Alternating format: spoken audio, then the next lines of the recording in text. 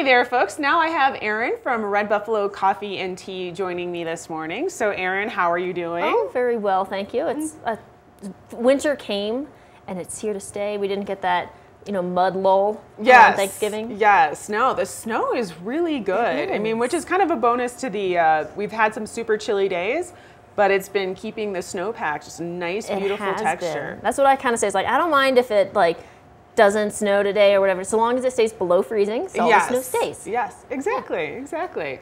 Now, Erin, for the people that don't know, that Red Buffalo Coffee and Tea is the place to go to before you hit the slopes, as well as after. Yes. Let people know a little bit about what they're going to find at Red Buffalo Coffee and Tea. When you come into Red Buffalo Coffee and Tea, you're going to feel that this is community. This is what Silverthorne feels like. These are what Summit County people are like. Do I need an idea of what's a good place to go snowshoe or backcountry ski, or the live music we have on Saturday, and just get to talk to people. Yeah, people are so friendly. They'll just start talking to you. We do. Yeah. We have these big community tables, and I've had this one group that's been gaining people in their group over the past couple of years, and none of them really have anything in common. I mean, one's a 21-year-old young girl, another one's a programmer, another's like a 65-year-old divorcee who rents homes, and they're the best group, and they just sit and talk 2 or 3 times a week because they just see each other, and this group grows and gains new people who just want to sit and talk. And that's what I love about community coffee shops, is that we foster those communications. We just let people grow and get to know each other, and of course over excellent beverages. That's most exactly. important. Most importantly is the coffee and tea are just spot on, but yes, the sense of community. And we really dork out on coffee and tea, all the science behind it, and we know that 90% of the people don't want to hear that at 6:30 in the morning before they're caffeinated. Yeah. But just know that all of that knowledge and care goes into creating each drink, so that we host community over a wonderful beverage, whether that's coffee or tea, or one of our bagel sandwiches, which are great to take up on the slope with you if you're trying to think of a good snack to munch on a chairlift or when you're out skinning. Yes, absolutely. You can put half the bagel sandwich in your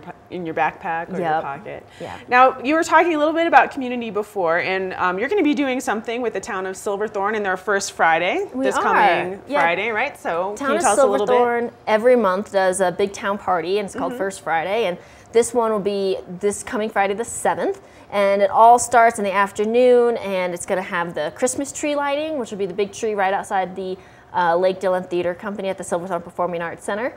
And then after that, it goes into some caroling. And then at 6 o'clock, you can come into Red Buffalo. We'll have story time on the go, which is a really fun summer thing that we've been doing with the Silverthorne North Branch Library. Yeah. They have a librarian come, and they read a bunch of fun kids' stories.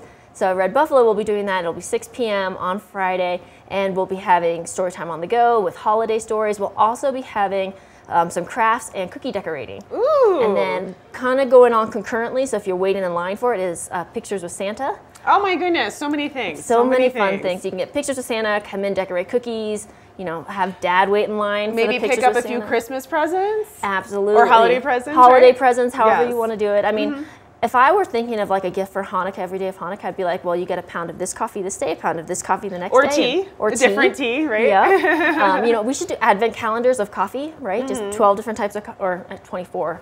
I forget how many days are on an advent calendar. I have no idea either. My son has a Lego one he's obsessed with. Oh, yeah. So, but yeah, so fun gift ideas, and 7th will be a really fun holiday event.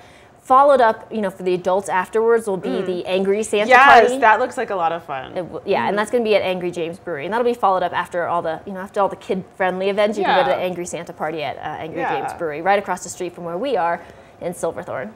Now, speaking of holiday gifts, I actually purchased some coffee and some tea from Red Buffalo Coffee and Tea for my parents, which they absolutely love, because not only is it good, but it's it's personal, because it's a part of my community, so they think of me every time they brew the coffee. And my mom is obsessed with the Pearl Jasmine tea from you guys. She's always asking me to pick it up. She's like, I need some. I find that when you give local, when I'm traveling, I love to pick up mugs from wherever I am, and then when I use them throughout the year, I have those flashback memories of that trip with that mug.